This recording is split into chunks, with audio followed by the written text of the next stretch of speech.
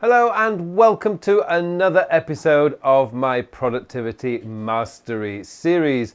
My name is Carl Pauline and this week I want to talk to you about how you can start your very own YouTube channel or podcast or blog, because the actual principles involved are exactly the same, even though the medium or the topic might be different.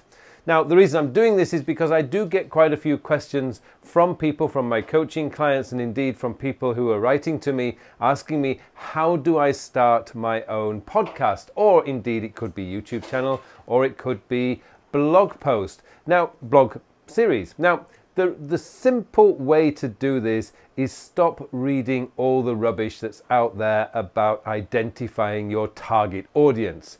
The truth is, you're not going to know who your target audience is until you get started. Now, when I started this YouTube channel 4.5 years ago, I was targeting the age group between 35 and 60.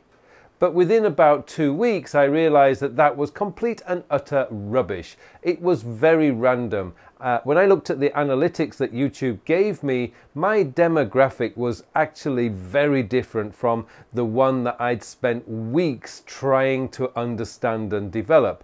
So what I realized is that trying to understand your audience from the very beginning, before you've put any content out there, is just a complete waste of time. What you can do is, once you've got a few podcasts out there, once you've got a few YouTube videos or a few blog posts out there, you can then access analytics. That Google will give you the analytics, and you can look at your demographics then, and you can look at whether you're predominantly attracting male viewers or female viewers, or you're attracting a particular age group. You will never really understand that until you get the demographics.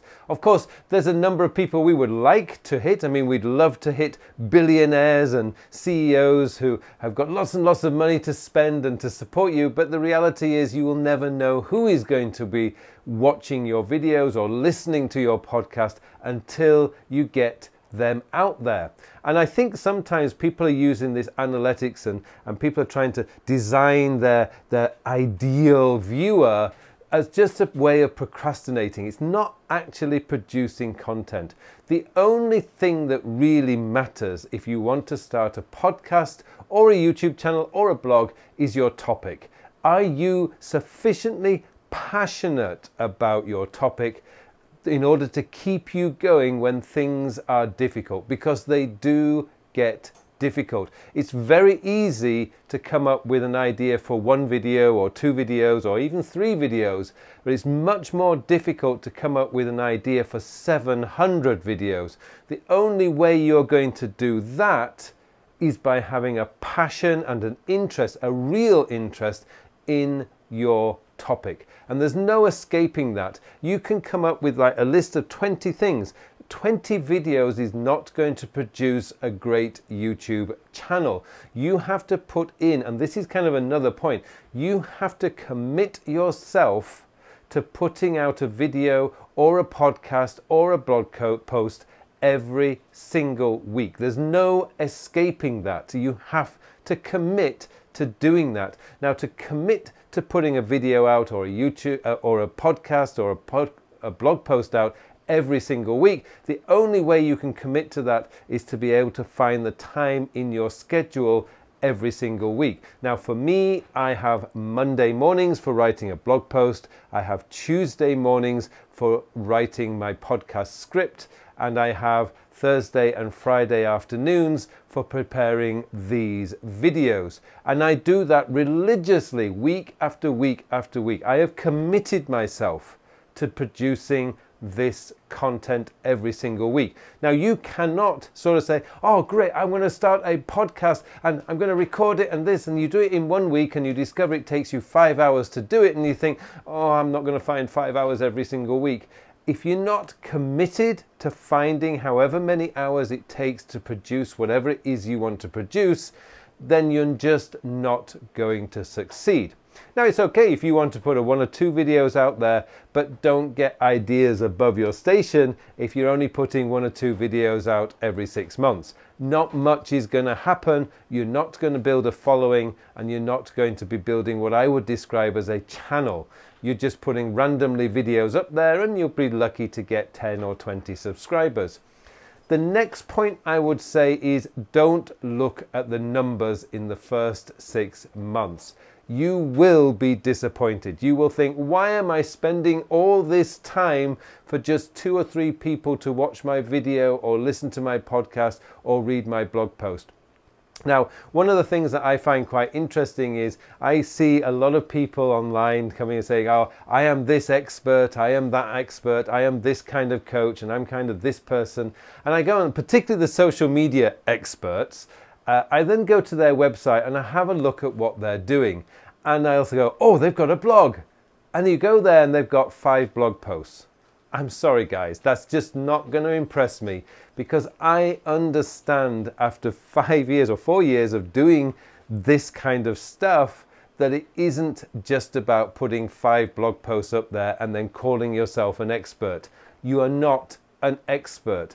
If you really want to impress people to be able to follow you, if you really want people to truly understand and become raving fans of yours, then you are going to have to do this consistently, week after week after week. 5 blog posts does not impress me. You want 50, 500 blog posts. Now I'm going to be impressed, because now I see your commitment. It's not just you deciding to call yourself an expert at something and then hope people will spend money hiring you to advise them.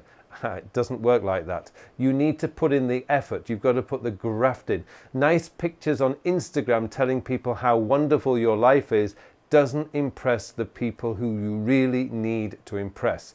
So if you're going to commit yourself to, whether it's a YouTube channel, whether it's a podcast, whether it's a blog, you just need to make the commitment. Forget about the numbers in the first 6 months. They're never going to impress you. It's going to be hard graft. That's why it's so important to make sure you are passionate about the subject you're talking about. If you're not passionate about it, if you just think, oh, it's my latest trend, you're not going to succeed. You really need to be passionate about your subject, whatever it is. And we all have passions. I mean, I have passions. I've been following James Bond 007 since I was 12 years old. I probably could write a book on what I have learned and discovered and seen from James Bond movies. I've been passionate about productivity and time management since I was about 15 years old. It's probably, well, that's definitely over 30 years.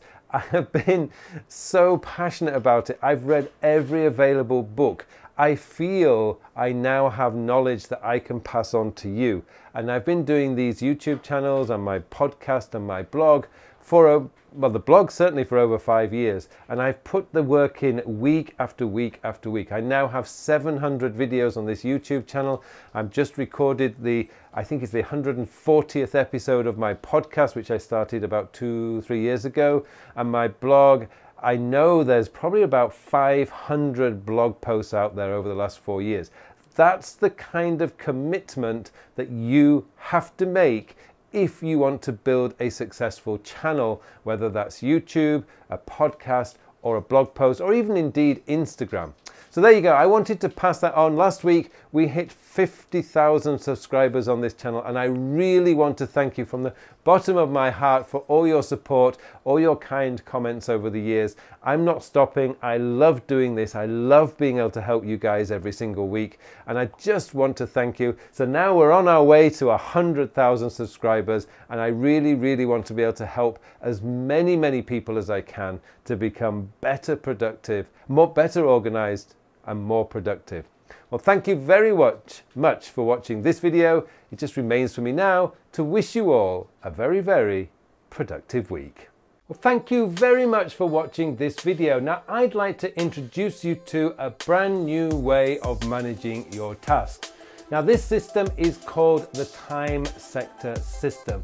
It's designed to do away with your projects, to do away with your goals, or at least do away with them from your time management system, your to-do list manager, and instead focuses on when you are going to do the task. Now, the reason for this is from a research that I did for the whole of last year, figuring out why most people were really struggling with their task, getting their task done on a day-to-day basis. What I discovered was they were managing their task by project. And the biggest problem with managing tasks by project is, first of all, deciding whether a task is a project or not. 2 or more tasks becomes a project, which means that you end up with a huge project list. And once you have a huge project list, just managing that list takes up an awesome amount of time. Time you could better be spent actually doing the work, not organizing. The time sector method is designed to do away with all that processing so that the only decision you have to make is when are you going to do a task. And let's be honest, it doesn't matter how motivated, inspired, how urgent a task is. If you don't have time to do it, it is never going to get done. So I have launched a brand new course that gives you the step-by-step approach of setting up the time sector method. It's a revolutionary course. It's designed for the 21st century. For all the inputs that we get today, all the emails, the Slack messages, and everything else that comes our way, it's designed to deal with that, to manage that so you stay focused on what you have identified are your most important tasks for the day. I'd love to see you in the course. Full details of the course are in the show notes below. I'd love you to check it out. Join me in the course and let's take your productivity to a greater level than you've ever imagined. Well, thank you very much for watching this video. I just wish you all a very, very productive week.